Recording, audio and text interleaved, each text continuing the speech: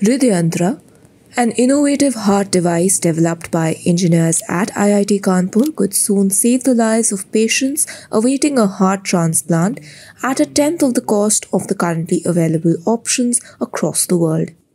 Hridayantra is a small battery-operated pumping device that is implanted just below the heart. A rotating motor helps pump the blood through the body, giving the patient a new lease of life. Hello and welcome to ThePrint. I am Mohana Basu, Assistant Editor, and we are at IIT Kanpur tracking a very exciting story about the artificial heart that the institute has developed. And with us, we have the PI of that team, Dr. Amitabh Bandyopadhyay, who has agreed to give us some time and talk about this project with us. Thank you so much for joining us today, sir. This device is something that targets a population that needs heart transplants, and as we know, that is sometimes that can get very tricky, and which is where this device comes into the picture. So, Dr. Bandyopadhyay, please tell us about how this project started. What was need that was felt at the time? Yeah, so as you know, IIT Kanpur is starting its own medical school. And the medical school R&D efforts has already started, and I was making a presentation to the advisory board of the medical school about the R&D vision of the medical school. And in our advisory board, Dr. Devi Shetty is a member. And just as a prelude about to showcase our capabilities to these external members, I was talking about all the projects we have recently executed, including the ventilator project, which was featured in the print earlier. The oxygen plant project and all of that. So Dr. Shetty, I was emphasizing upon our ability to execute projects rapidly, complicated projects rapidly. So Dr. Shetty said, Amitabh, if you can do all of these things, why don't you make an artificial heart? So then he elaborated that when there are patients with terminal heart failure, meaning the heart can no longer pump sufficient blood into the body, then there are only two options. One is to get a donor heart, and donor heart, people stay on waiting list forever because the number of donor hearts is much less than the actual need.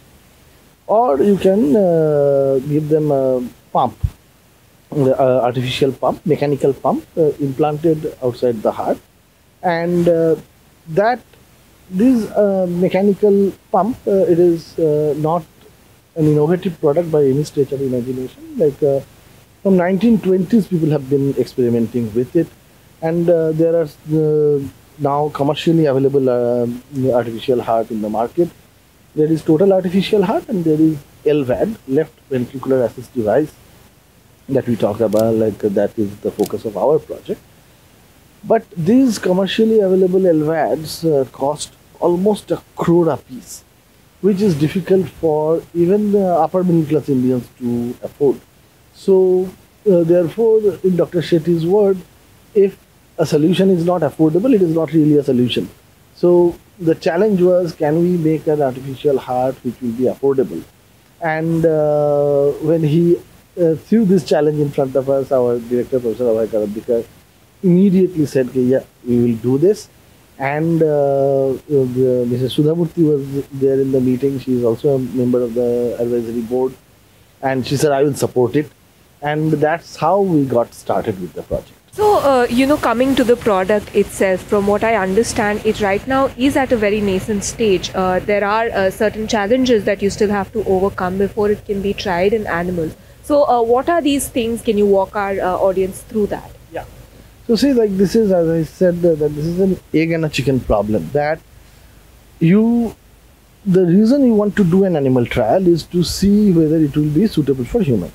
Therefore, you cannot go for animal trial with a suboptimal product. You have to get the almost done product for the animal trial. There are few aspects that need to be kept in mind. That this is a device that will be implanted within the body.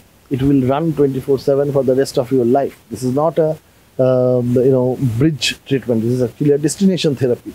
So it cannot make noise. Okay? If it makes noise, patient will go crazy. So, and the device cannot generate a lot of heat. It cannot consume a lot of energy. Then you will have to change battery every now and then. So one solution for all these three problems is that the moving part, the motor, must not touch the static part, the stator. So the motor really will float in the air within the close vicinity of the stator. This is a technology referred to as maglev. And when you were talking about a maglev, Maglev is short for magnetic levitation, yeah.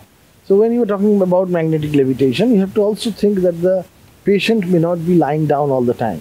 He or she might want to sit upright, stand up, bend forward, and no matter what is the posture, the motor and the stator must maintain their relative position while it is floating. So that is like, those many degrees of freedom has to be implemented. This is a real engineering challenge. That is the first challenge we are trying to negotiate. While we are doing that, in parallel, the other group, you met two of the material scientists in the team, they will have to ensure that the material, the surface designing that they are going to do will not be foul for the blood cells. Two cells are of particular interest. One is the red blood cells. They should not lyse, or the process called hemolysis. There should not be any hemolysis. Or the platelets, they cannot get activated. If platelets get activated, then it can cause blood clot, and that will have its own complications and often fatal. So once these are done with stationary blood, then we will be going to the animal. In the animal, we have to again relook at hemolysis and the platelet activation, but we have to do something more. That is, our goal is that the chamber within which the pump is, which we call the volute casing, almost provides an environment like native blood vessel. Okay, so this is the technical term for this is called endothelialization. Endothelial, like blood cells, vessel cells are called endothelial cells. Endothelialization or neointima formation. So you need to have a particular surface texturing for neointima formation to happen.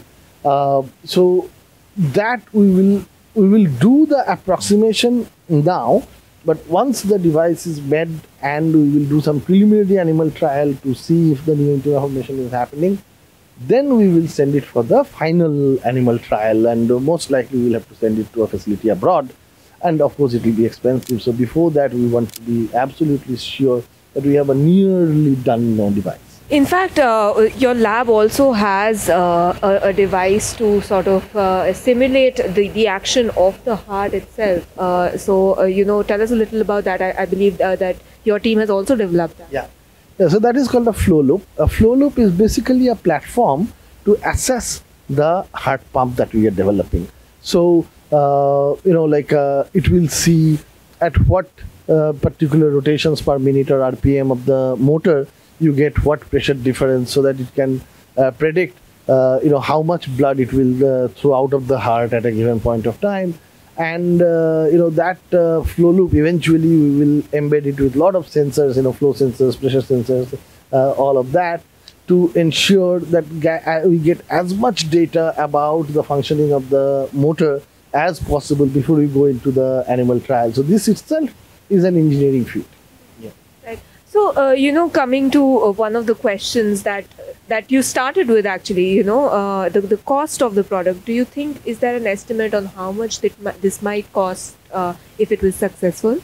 Yeah, see, that is a critical and difficult question to answer, and I want to be very, very careful here. I definitely would not want your audience or people to think that this will be a cheap product. No, it will not be a cheap product.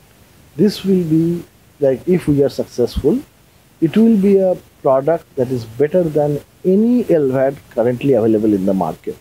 And I am not saying as a bragging that we are better than anybody else. No, that's not the case. That the current LVADs, they were developed 10-15 years back. The science has moved in the meantime.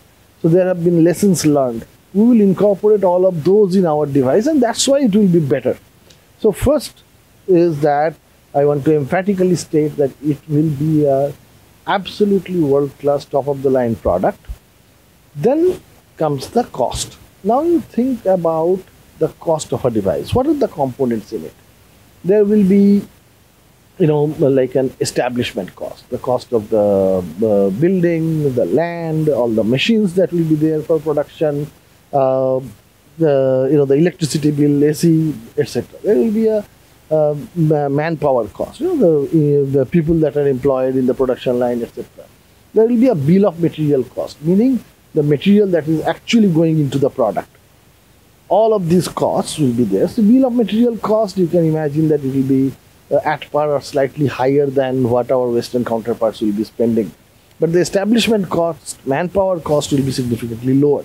That's one component. But the major component is the R&D cost. So you saw that we have a team of 6 fellows. Then there are 4 more students, MTech PhD students associated with the project. 7 IIT Kanpur faculty members, 3 adjunct faculty members. Think of their man-hour, the collective cost. Then you think of, I showed you the state-of-the-art facility where the fabrications is being done. That's a 20 crore rupee facility right there. More equipment are coming in. Then, all the material that we are getting, we are trying, testing, discarding, and doing this whole thing all over again. The time that is being spent and all of that, you can easily imagine. Then the cost of animal trial. You can easily imagine that all of these combined, the R&D cost will run into at least 50 to 60 crore. Like the total cost might be around 100 crore. So if that is the cost, and if it were being done by a corporate entity, then they will not do it for charity, right? They will have to realize their cost because they are driven by investors. So 100 crore rupee upfront cost, say you want to recover it in 5 years with interest, then that cost has to be added to the cost of the product. In our case, that cost is 0. Why? Because as I told you that the fellowship is being paid for by alumni. There are more funding from alumni, from corporate CSR houses, then from the government, existing infrastructure of IIT Kanpur, which is coming to the team for free. Because of all of this, the R&D cost is 0. So in technical terms, then the amortization cost of R&D will not have to be added to the product.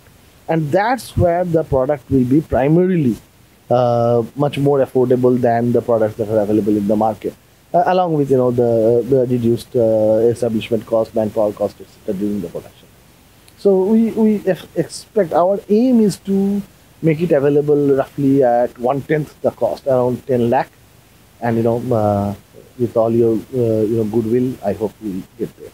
Yeah, I hope so too. I really hope, with the dedication that the team is working and all the effort that is going into this, I do hope that this becomes successful and we do have a device that could possibly potentially save many lives.